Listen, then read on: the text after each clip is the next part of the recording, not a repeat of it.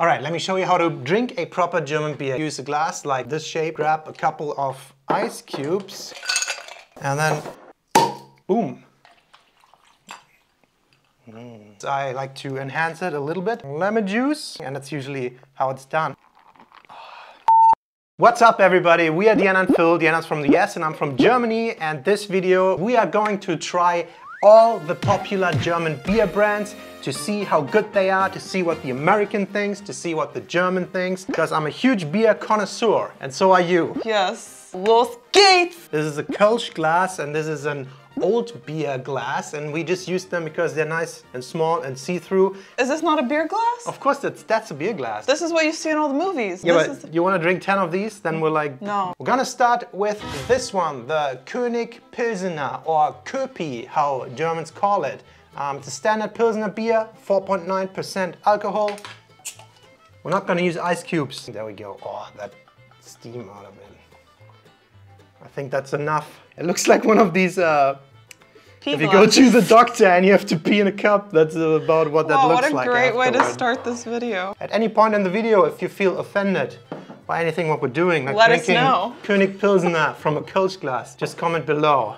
First beer of the day? Oh wait, we have to look. Prost. Yeah, look at my eyes. Prost.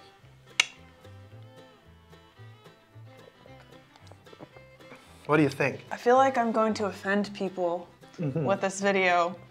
What is the difference between this and a Bud Light? Is that bad? Well, Germans poop on Bud Light, so I'm not sure. I have also a couple of facts about each one here. This one is from Duisburg, North Rhine-Westphalia. I didn't know that. They're big in sponsoring sports events and stuff like that. I want to say this is very average tasting. It's fairly bitter, isn't it? Yeah, it's very bitter. And that's not my favorite type. So I don't know, I would give this like a 5 or something. We're not gonna rate everyone. At any time, let us know what's your favorite beer. All right, next one, I want to do the one that I see the most often, Beck's. So I'm from northern Germany and this was super common. This was like one of the beers everybody had at parties. This is also often on the US menus. I don't see a lot of these beers on the US menus, but I feel like Beck's is always a German beer option. Yeah. And Beck's, ooh, that sound is always nice. It's actually from the Bremen area in northern Germany, so it's a northern beer. Also a classic German Pilsner. Not too much, please. Nice angle. There you go. Are you supposed to do all beers with an angle? I don't know. Well, it depends. I thought this is the most popular. It's not the most popular, but I think it's top 3 or something like that. Okay. There we go. Oh, I like this one a little better, and I'm trying not to be biased, but it's not as sharp and like herby of a flavor. This is all about being biased. Please be biased. Or is it because you know it from America? Just because it's the one brand I'm the most familiar with. Immediate response, yeah, better than the Yeah, this one's this one. I would, okay, if we were ranking them, I think I would give this an 8. This is something I could drink normally without being grossed out by and like finish it. That's the one you probably can't go wrong with. All right, since that's from the north, we're staying in the north, and the one from the intro is next, the Flensburger. And this one is a little special on our selection because it's the only one in this type of bottle. We call it like a Handgranate, a hand grenade. I don't know if we can say that. Yeah, and it has this opener that you can close again. I really like this bottle. I think it's fun. So this one is from Flensburg. It might be the most northern city of Germany. It's right on the border to Denmark. That city is famous for A, that beer, and for B, keeping your driving tickets on record. That's what it's famous for. Watch out for the blitz. I always felt like these are the most manly bottles. This is like what the construction workers drink in their morning breakfast break. What makes a bottle manly? It's metal on it. There's metal and it plops. It's awesome. Here we go. Metal plopping. Okay, let's see how the Flensburger... Whoa, you didn't look at me.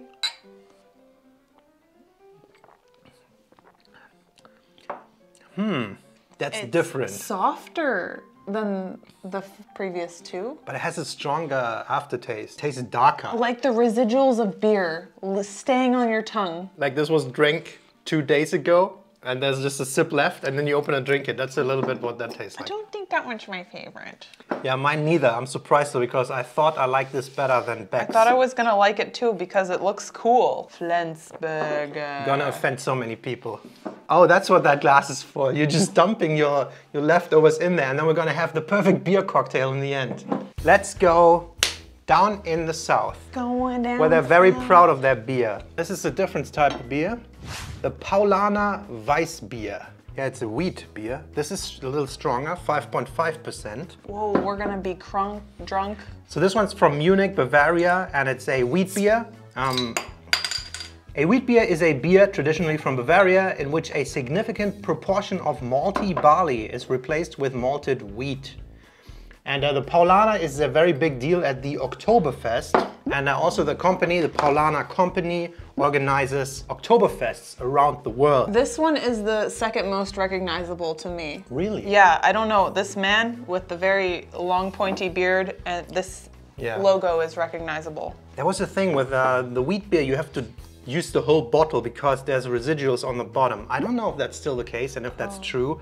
If so, we are again insulting this. Not a see-through. My urine is too dark. Yeah, if your urine looks like that, you should drink water. There's something wrong with it. Drink some water. But this might be good. Let's see. Bavaria. Oh, what does it taste like? Hold on. Is it fruitier? There's a wheat beer mixed with banana. And I always thought the regular wheat beer like this tastes like banana already a little bit. I could see where you think that. It's not like the fake banana taste flavor that they put in candy. It's like a proper banana. Yeah, it's a proper banana beer. I don't think this one's horrible. I definitely think it's on the better end, but I don't know if wheat beers are my favorite. I kind of grew to like them. There's sometimes a little bit of a transformation. You start with the regular beers in your teens here at 14 or 16 in Germany. Out the womb? Yeah, out of the womb. And then in my 20s, I grew to like the wheat beer a little more. So right now, I like that. Still don't know if it's better than Beck's. I think the Beck's is the better version because this is very filling. I think this is my second favorite so heavier, far. yeah. Like Beck's would be top and then this would be the next. It's very well done. It's just, I think, personal preference, not my fave. All right, let's try another Pils, the Bitburger. Bitburger. Bitburger. Wow, they have their Instagram handle and Facebook on here. Really? Represent. It says Bitte ein Bit on the... Yeah, that's the slogan. That's the Bitte slogan. ein Bit. Bitte ein Bit. Thank you, that's enough. I like this bottle. It's something sexy about it, how it curves outwards. There you go, Bitburger. That's like the Koenig Pilsner all over again. I don't like it. I don't know what it is, dude. It's these brown bottles with the white labels. They suck. I like the bottle. I'm not manly enough to like this bitter. Whoa, whoa, whoa! bitter Let's beers. not throw masculine, feminine, and feminine. Oh, here we go. What's happening? I don't like it. Use your spit bottle. Don't drink too much. Here's our leftover mix. And unless you're gonna drink it. Sorry, that's not my Wow, we're making the beer cocktail the best one of all time. Let's just stay with the topic. I think this one might be just as bad. Wow, that's great. Great way to hype it up. The Warsteiner, this is gonna be amazing. It's a brown bottle, another, oh shit, another Pilsner. This is the one my dad always had when I was a kid. Right. You know, run in the basement and get myself a beer from the case. I always got a Warsteiner. It's a family tradition since 1753. Is this the oldest one on here? So, it's from Warstein, which is a city in Western Germany, not too far from Dortmund. It's Pilsner again. This is from Dortmund? That's close to us. Yeah, and exported into 60 countries. Not directly from Dortmund, like an hour outside. Smaller. Ooh, nice. Look at the bubble. That's my bubble. You just popped up. I was tripped. I just popped your bubble. Rude. You can tell she's a little tipsy. I'm a beer connoisseur. So, since my dad always had that, I knew I didn't like it. It might be a little better than the Koenig Pilsner and the Bitburger. Bitburger. It's only the third worst. It's like when you have coffee for the first time. You have to learn to love it. And I think this beer is what people learn to love. I don't think anyone has an immediate sip of this and is like, wow. That's incredible, wunderschön, sehr lecker. Yeah, no one says that. No 13-year-old says that. Warsteiner, yeah, is okay. I'm just curious if any of your favorites are like the Bitburger, the Koenig Pilsner. Why? Let us know why. Like, what Like, do you did you grow like up with about it? Is it like a? I could see if your family grew up with it, you really like it because it's just this habit thing, and you become Probably, Yeah. I don't know. Drinking habits form with family. But yeah. I'm just trying to think of a reason why. By the way, guys, if you want to further support us, you can do that on patreon.com/Deanna and Phil. We make more videos there, more content if you like to. And today we're going to give a shout out to our soulmate level Patreon. So big thank you to Ricky, Dorian Dino, Gary and Amanda Day, Laura and Jared, the 2 Restless Retirees, and Christina Lights. And by the way, Laura and Jared just made a beer drinking, beer trying video on their channel. So check that out if you want to. Check that out. All right, let's go with the biggest one. I think this is the most popular, most drank one in Germany, most drunken one. Wrong. And it's the Krombacher. For me, for a 13-year-old Phil, back in the 1970s, this was the one I think I started with. This is like everywhere. Gebraut nach dem deutschen Reinheitsgebot, back to German standards. Yeah. We also have all these, why did we buy the big bottles? Oh, this one has a message. Viel Glück beim nächsten Mal. Good luck next time. This one sucks, get another one. Better luck next time. Are you supposed to win something? Potentially the most popular one in Germany. Oh, it's very clear. All right, here we go. Most popular beer. I'm getting a little funnier. You feel drunk? Well, I can tell you are. No, I'm sober. I walk a straight line. Give me a sobriety test. It's like 11 a.m. and we haven't eaten anything, so ooh. It's not great. What the hell? Ooh. What a great reaction. It's worse than I thought. Okay, we didn't eat anything. I'm gonna go get something for us to eat. Oh yeah. So we have here Brezel sticks. Laugenstange with cheese and ham. And this is another Laugenstange, Laugenbrötchen, Brezelbrötchen, pretzel, I don't know. In Bavaria or anywhere, this goes very well with beer because I think it's not too upsetting for the stomach and it feels like the dough is absorbing it a bit. All right, we have a couple more big ones. Another hit from the north, the Jever. I really like this name and the bottle. Wie das Land, so das Jever. I like it. It's green. Well, let me tell you, Jever is also from the north of Germany, the northwest, very much on the coast of the Northern Sea, not far from the Netherlands. Not far from the French. And it's supposed to be a very bitter one. I never tried this back to back.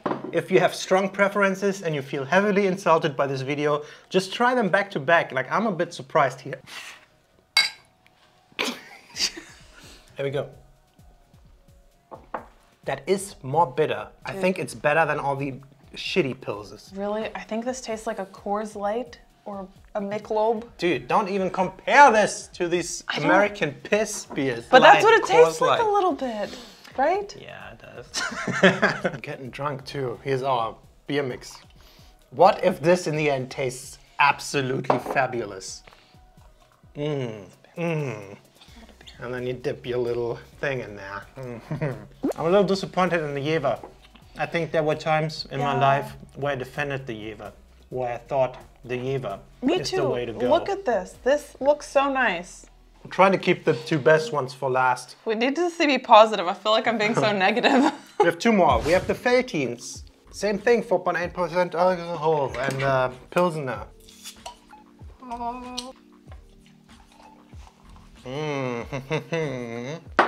There you go. It's literally just foam. It's all head.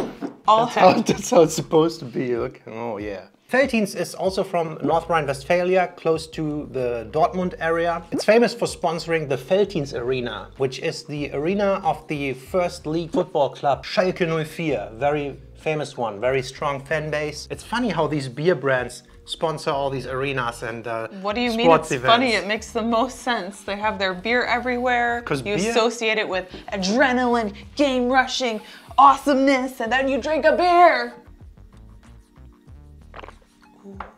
It's softer. Yeah. It tastes a little bit like it's been there for a couple days again. Really? It's not as bubbly. Is that because I poured it poorly? It's not the worst of the bunch, but then again, it goes in the glass. Can't wait to try this. All right, we got 2 more. They're both good. There we go. Bavaria, mate.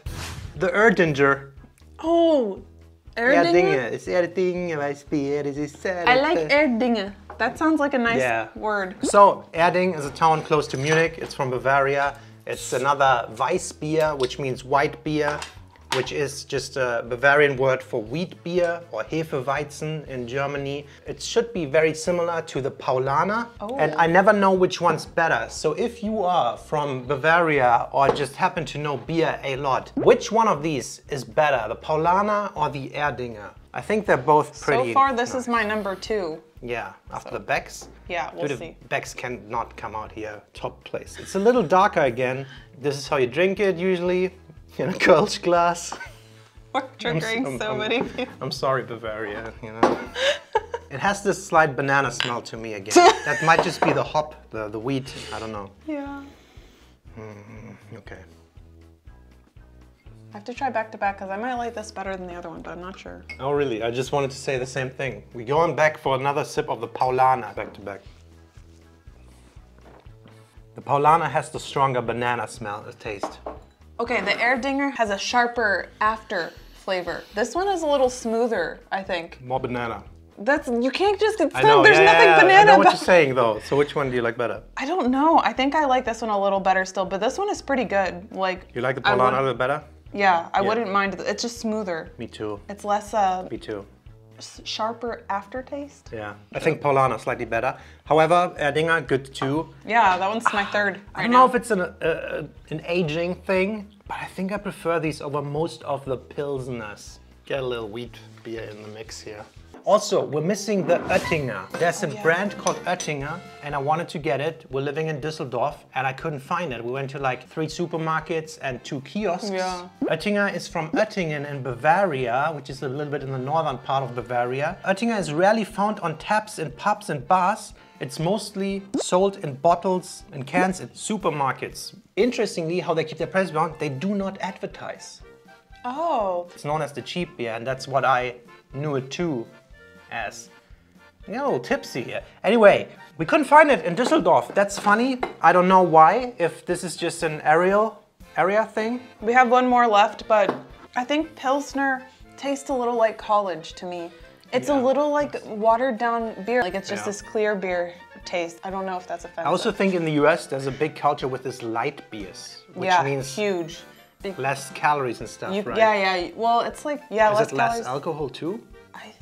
I don't know. Some of them. Yeah. But the last one we want to try, because I grew to like this in the past here, is a local one from Düsseldorf, the Fuechschen. This one has 4.8% alcohol too. It's an Altbier, which is a top fermented lagered beer. It's only brewed in Düsseldorf and the Lower Rhine region, and it should be a little darker. And this is actually the glass you're supposed to drink it from, I think, so. Oh, that's dark. Yeah. That looks like a Coke. Let's see how that is. Sorry. And that is the best one. I like it. It goes down smoother than all the Pilsners. I still think I like this one better than that. The Paulaner you This like is my most. order. 1, 2, 3, 4. Oh, and then wow. the rest of them, no. I don't know, it's heavy, but it's not horrible. And now for the grand finale. This is our... Oh, let's put a little Fuechschen in there. Wow, that looked beautiful. This is the mix of all these 11 or 12 beers that we just tried. And look how beautiful that looks. Look at the color. I'm gonna try. I am not shitting you. This tastes very good. Shut the front door. I'm calling you like this one the best. Baby, we just discovered this is a breakthrough in history. Be honest. Are you dicking with me right now? Do you like it? Why does it taste good? It tastes good! Oh my god! Or maybe we just had too many and we think it tastes good. It's like when people make concoctions while high. I'm not kidding you. Dude, we have Paulaner, Erdinger, Fuechschen, Beck's, Jever, Veltins, Warsteiner, Bitburger, Koenig, Pilsner, Flensburger, Krombacher, all in one. And this is the best beer of all time. So moral of the story is, Germany, you just need to unite all together to make the ultimate beer. Yeah, we're gonna finish all of them now. Yeah, I feel tipsy. Good night.